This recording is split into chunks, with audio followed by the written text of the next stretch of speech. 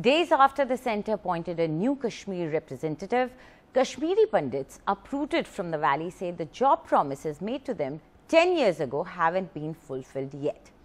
Home Minister Rajnath Singh has now discussed the issue with Chief Minister Mehbooba Mufti, who assures that legalities have been worked out for appointing Pandits in the valley. Zafar Iqbal reports. At this meeting, sources say the Home Minister raised the issue of jobs for Kashmiri Pandits. The Chief Minister assured that legalities have been worked out.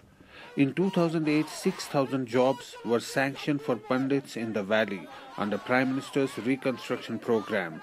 So far, only 3,000 have got jobs. Those who did now live in transit colonies like this one on the outskirts of Srinagar.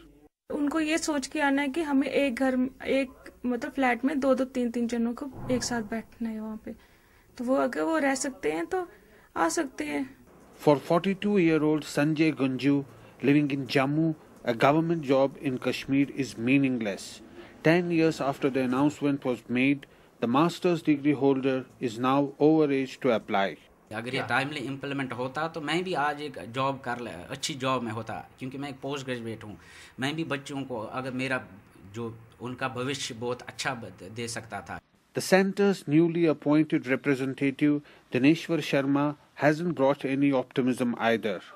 क्या मैं पूछ सकता हूं जो committees पहले बनी उनकी जो रिकमेंडेशंस हुई है उन रिकमेंडेशंस को आपके इम्प्लीमेंट किया? आज तक नहीं किया. आज प्रेजेंट गवर्नमेंट अगर ये ब्लेम कर रही है कि पिछली सरकारें अच्छा काम नहीं कर रहे थे, लेकिन फाइलें तो आपके पास पड़ी है, आपने उनको इम्प्लीमेंट करना था, बावजूद कि आप नई कमेटी फ्रेम करेंगे. इसका मतलब है ये एक आईवाश है दोबारा. While there's no concrete time-bound plan for the return of Kashmiri Pandits, there's also no clarity how the resettlement will take place, and the entire process is very slow. That's what's disappointing the Pandits most. In Srinagar, Zafar Iqbal for NDTV.